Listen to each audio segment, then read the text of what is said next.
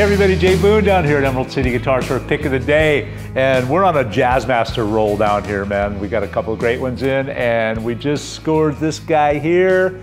This is a 1963 original pre-CBS Jazzmaster in the three-tone sunburst finish and the torque guard, which is just one of my favorite looks on these Jazzmasters. Guy shipped this out to us. We were happy to get it in the shop. We do very well with vintage Jazzmasters. They're kind of a hot ticket. And this one proved to be a very, very exceptional one. This one's pretty lightweight for a Jazzmaster, right around 8 pounds, and it is well worn, well played, well loved, and kept pretty much intact as far as originality goes. The only changes being a new nut and refretted, and done really nicely. The original frets and nut are in the original brown case here, which shows a fair amount of wear for sure, and one broken handle here. We're gonna try to repair that here in the next couple days. But yeah, she's all there, man. Look at the back of that neck, worn in just how you like to see it. The single line cloisons, 4-bolt neck. It is an L plate, and look at the wear on that back. That's what we call big buckle rash right there. Fairly smooth though, not a lot of gashes in it, a couple little dings there.